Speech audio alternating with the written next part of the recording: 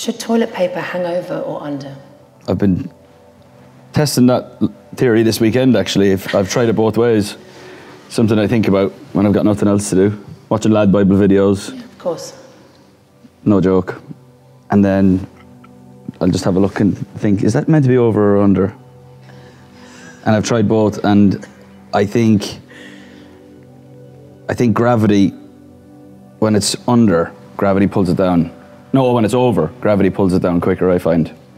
And just like all you have to do is pull a little bit and it all goes down. So I'm a bit of an under guy these days. You're an under guy? Yeah, but I might change this weekend and try it again. Okay.